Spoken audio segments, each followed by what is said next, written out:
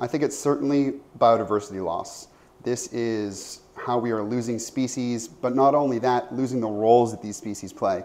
We know from our work on tiger sharks that they are incredibly important in structuring food webs as top predators and ultimately benefiting underwater plants that fight climate change naturally. So if we're losing species at a high rate, we're really doing a lot of damage to our planet. And I think that's why I'm so excited about what Colossal is doing, is that they're also trying to contribute solutions to the biodiversity crisis by bringing back species and de-extincting species and restoring those ecological roles that were once left. And I believe that if we can solve and chip away at the biodiversity crisis, we're really giving our planet a huge benefit and doing service for the future.